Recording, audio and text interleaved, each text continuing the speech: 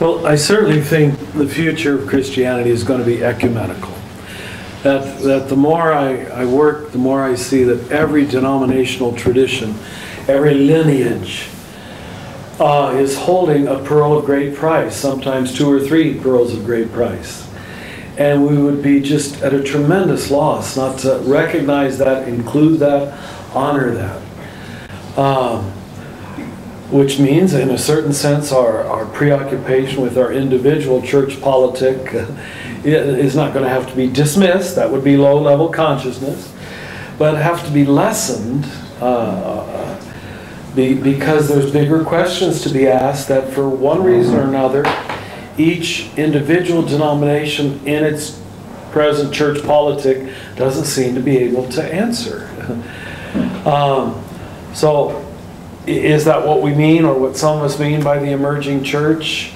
It's something that is grounded in tradition and in a lineage, if I can use that word, and yet still operates around that. And I'm not trying to talk about relativism or skepticism, but I think grounded in faith, grounded in even orthodoxy, what Brian McLaren calls a generous orthodoxy. I certainly think that's the future.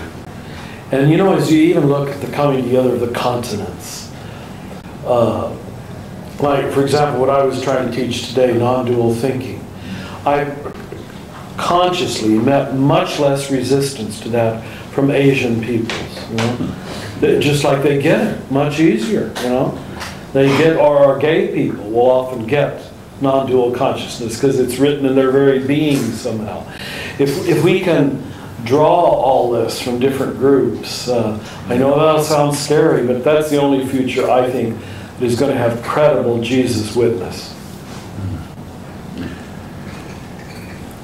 I go back to our favorite Jesuit, Karl Rahner.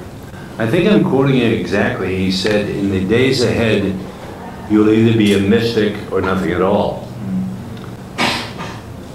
In times of persecution, in times of radical re-examination of the authenticity of Christian doctrine, I really relate to this, that I'm going to have to rely on my own personal experience of Jesus, of the triune God, and I see in the days ahead, numerically, the Christian community is going to experience enormous loss. We're going to be numerically so much a smaller community than we ever have been in the past. I don't think that's a bad thing, because while we call ourselves a Christian nation, I don't think in reality, as Richard has written in one of his books, what do we do with the avarice, the greed that is consuming our country? In the days ahead, I think we're going to have much smaller communities. We're going to have little core communities like the CAC that Richard started. And I think it'll be a community of mystics who have actually experienced Jesus. And that experience of Jesus leads to activity in the Christian community, where we've got to bear witness to others. So I see a very positive future.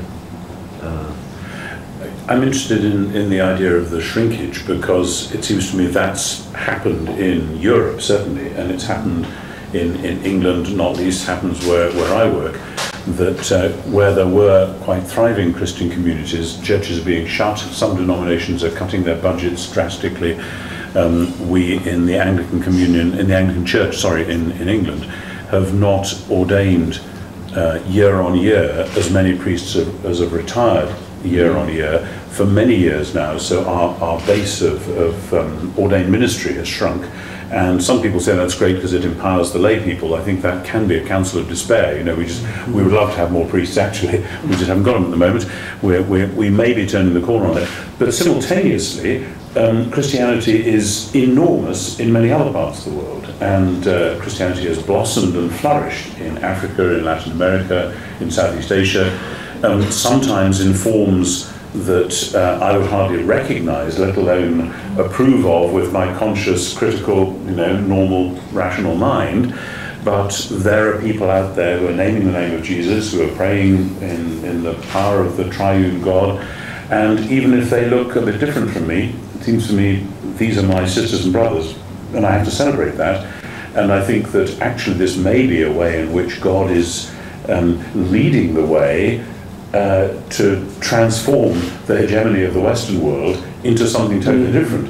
And if the Christian gospel leads to that, hallelujah, that's fantastic. It ought to be the case, if Jesus really is Lord, that it'll be through people naming and serving Jesus that the world is transformed, even if it means that our bit of the world, which has been the kind of field leader in so many things for so long, actually are the ones scratching our heads in the rear and saying, funny, what's this all about? But to come back to what you said, I mean, the ecumenical imperative, I think, is just obvious now. And the good news is that a large number of people across the different traditions get it, and they know in their bones that we belong together, and that it's frustrating that you and I can't share the Eucharist together officially, but we will get there. I believe we'll get there.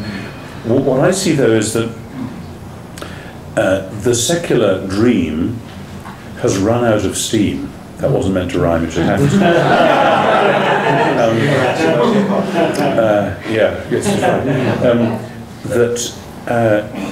The secularist myth, which journalists in Britain still live by, I don't know about elsewhere, is that religion is shrinking, it's in its death throes, so it's very dangerous at the moment, so we have to rubbish it, hence Richard Dawkins and people, and the vitriol that you spoke of. The journalists, actually, if they'd been right, Christianity should have shrunk to zero by about now, more or less, if they'd been right over the last 30 years or so. And the fact that we haven't gone away, and that we have, in some cases, thriving and energetic churches, and that the science and religion paradigm, which the Templeton Foundation is exploring, is actually alive and active and positive and throwing up new things all the time, this doesn't fit the map that people thought. And I see possibilities for a postmodern Christian faith, which will look quite different to the modernist forms, including the liberal conservative standoff, which we still suffer from, and which will look different also to the postmodern form, which the emerging church has to live in because that's where we are at the moment. But there will be something out beyond that. You can't put post-modernity on a pedestal and say, there we are, we got it, because we're not modern anymore, this is where we've got to stay forever and ever. You can't live like that. We have to see ourselves as in transition to something different, something bigger, something certainly with the experience of God in prayer and sacraments and scripture and so on, absolutely central, but something in which the false antitheses of intellect, emotion, social activism, and prayer, etc., these have to be brought together so that it isn't playing them off against each other, but heart, mind, soul and strength all together. And I see a great future for that, but I'm afraid that we're going to have to go through some fire and water to get there. Which is what I was talking about the other night in relation to Acts, the shipwreck, that the gospel only gets to the place where it's going to reach the rest of the world if you're prepared to go through the shipwreck, and that's not comfortable. None of us like the sound of it.